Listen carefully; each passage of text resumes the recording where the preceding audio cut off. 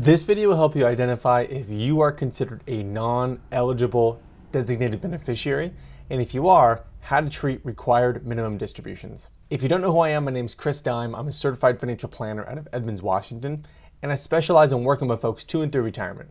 It's not uncommon that as clients are getting a little bit older, the likelihood of them coming into funds from loved ones themselves is going to go up. And generally, these funds are going to pass to them by way of retirement accounts. So these would be things like inherited 401ks, inherited IRAs, etc. And this will pretty much apply to any of your beneficiaries if you have individuals listed as beneficiaries on your retirement accounts.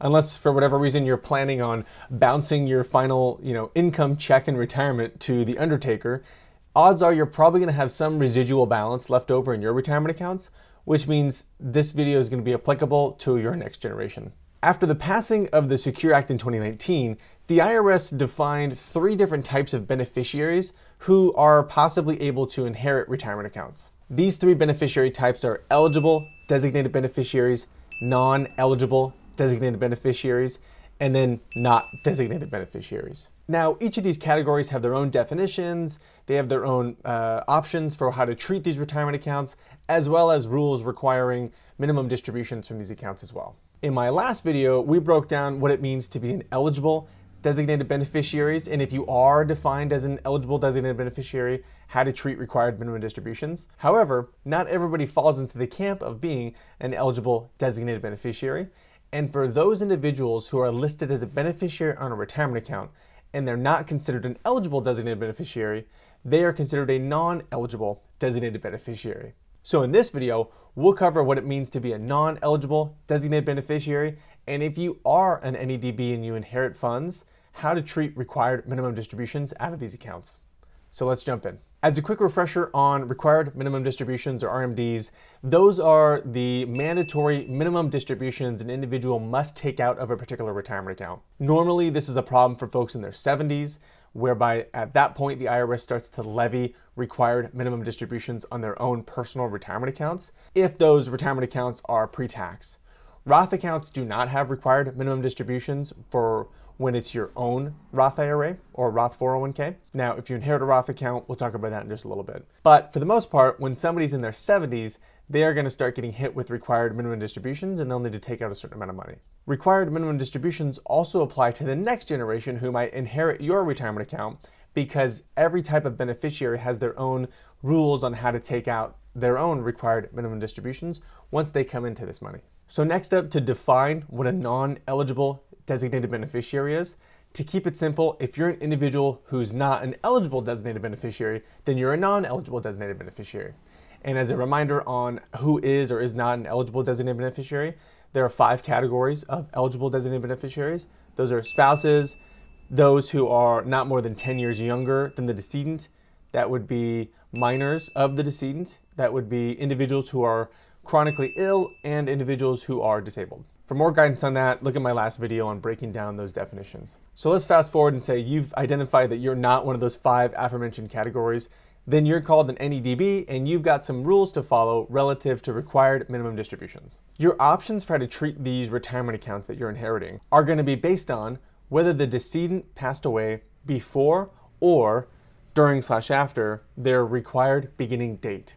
And the required beginning date is the year in which they were supposed to start taking required minimum distributions themselves. Now, whether someone passed away before or after their required beginning date, that's going to come down to their date of birth as well as their date of death. So if you have those 2 numbers, you can verify whether somebody passed away before or after their RBD online through some calculators, which I'll link down below. However, oftentimes it's attractive to take a simple route and look at a previous investment statement from the decedent. Unfortunately, that isn't always the best route to go, because there's a chance that the decedent was in their required beginning date years and they did not take out a required minimum distribution, and maybe they were supposed to. So it's best to verify through some online calculators based on their date of birth and their date of death. So let's fast forward again and say you've identified whether the individual passed away before, on, or after their required beginning date. Once you've figured that out, your options for how to treat these funds are incredibly limited. If the decedent passed away before their required beginning date, you'll need to follow the 10-year rule. And if the individual passed away on or after their required beginning date, you'll need to follow the 10-year rule. That pretty much sums it up. Have a good day. Well, I suppose we have a little bit more time, so I'll jump into what that 10-year rule means. The 10-year rule was a brand new distribution schedule that was enacted within the Secure Act 1.0 that came out in 2019. And there's been a little bit of confusion on it in the tax space, and so this video will clear things up. The 10-year rule states that by the 10th year following the year of death, the retirement account must be fully liquidated. Now, the confusion came with some misinterpretations as to whether or not required minimum distributions were owed in years 1 through 9 following the date of death, or if every non-eligible designated beneficiary could just wait until that 10th year and then fully liquidate the account. The IRS has since clarified some things with Notice 2022-53, whereby they explicate that if the decedent passed away before their required beginning date, then there are no required minimum distributions owed in years 1 through 9 following the date of death, but you still have to liquidate the account entirely in that 10th year. They also clarified that if the individual passed away on or after their required beginning date, then there are required minimum distributions owed in years 1 through 9 based on the beneficiary's life expectancy, and that entire account must be liquidated in year 10. So it's kind of a combination of a stretch IRA as well as a 10-year rule, full liquidation in the 10th year. I guess on the topic of stretch IRA, I should clarify that's why being an eligible designated beneficiary is so attractive, because they have the most optionality. Non-eligible designated beneficiaries are subject entirely to the 10-year rule, and there is no stretch IRA provision. This was like one of the biggest things that the Secure Act 1.0 got rid of, was the stretch IRA used to apply to pretty much anybody inheriting these retirement accounts.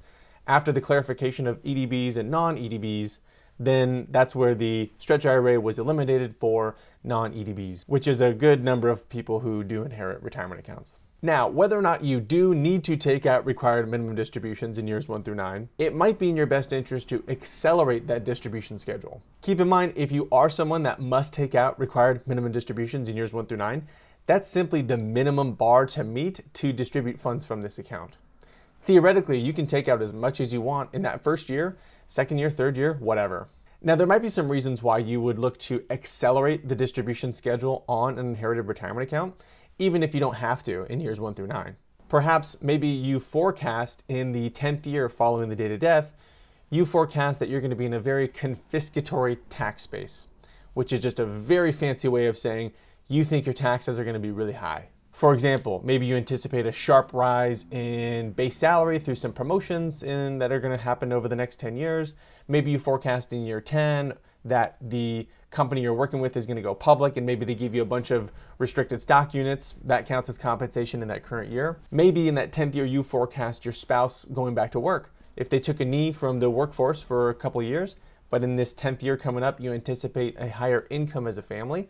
These are all things that could factor into a decision to maybe accelerate distributions from this retirement account. Keep in mind though, once you distribute funds from this inherited retirement account, it is no longer getting that tax deferral that's included inside of an IRA. So even though the decedent passed away and you inherit these funds, that money is still within the shroud of tax deferral.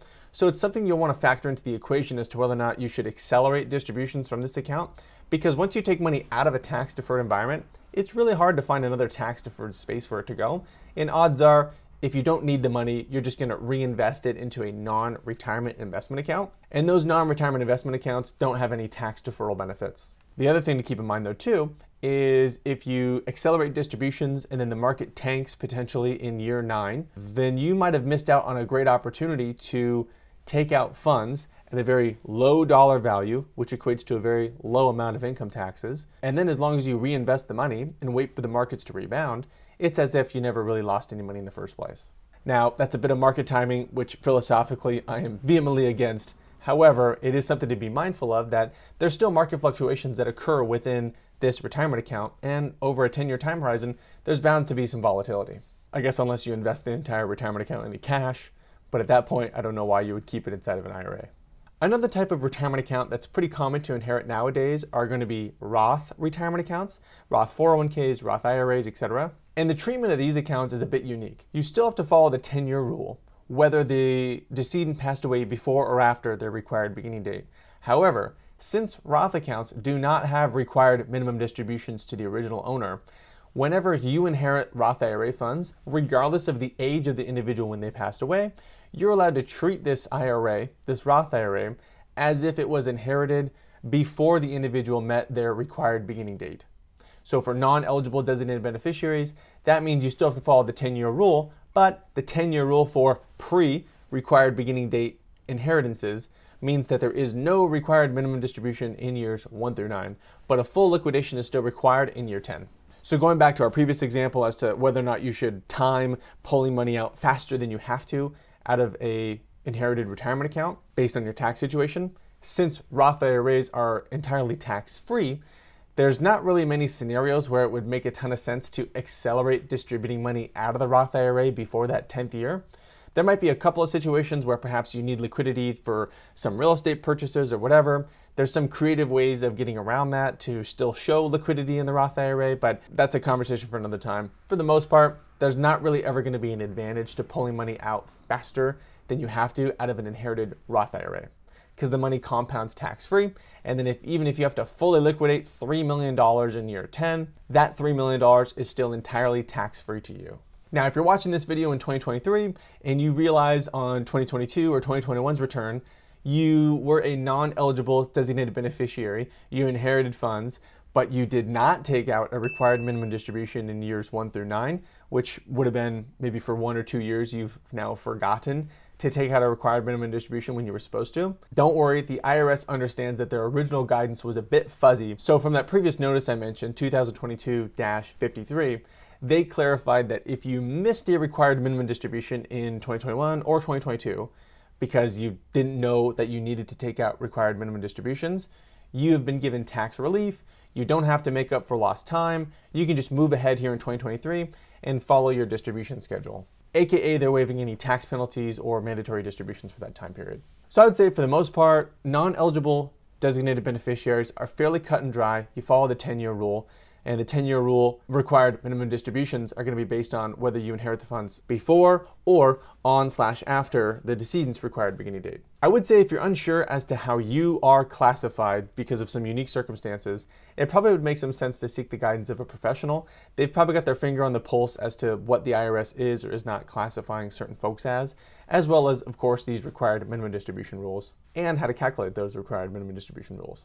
So hopefully that was helpful in clarifying if you're not an eligible designated beneficiary, but you are a person, then you're a non-eligible designated beneficiary and you've got some RMDs to potentially be aware of. And at a minimum, you've got an account that you must fully liquidate by the 10th year. If you have further questions, drop them in the chat below, get in touch on the website, we'll get you squared away. Have an awesome rest of the week. We'll chat with you later. Bye.